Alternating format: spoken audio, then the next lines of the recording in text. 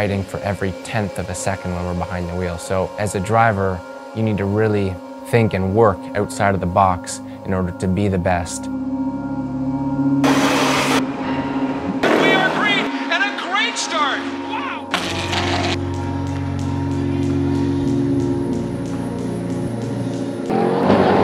Great move by Kyle Marcelli. He's whittled down like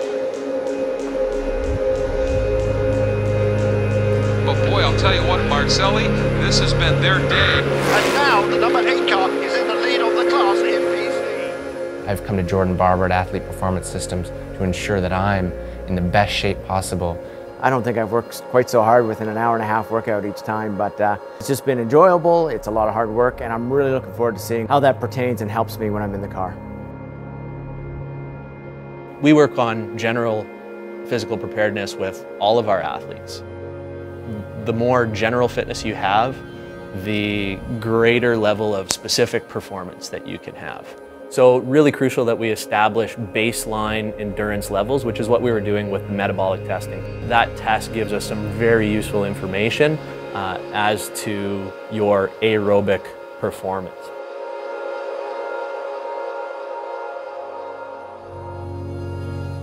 A huge component of performing in the car is going to be the ability to maintain the postures as you're absorbing the forces that you go throughout a race. So the training that we're doing is designed specifically to improve that performance throughout the duration of a race.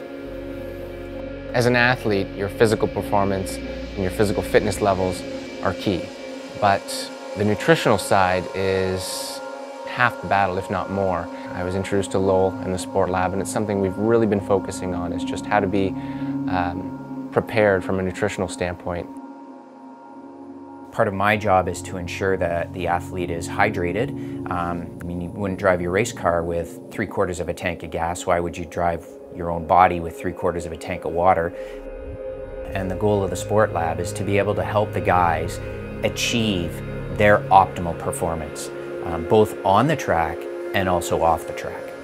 And really what makes or breaks a driver is consistency. It's building that consistency in their fueling and building that consistency in their driving, and one directly leads to the other so that they can perform over a long distance event. The best carbohydrate product that we have is called Vitargo, who is also a supporter of the team. Vitargo is by far the best way to be able to get the carbohydrate needed on course, but also in recovery off course after a race.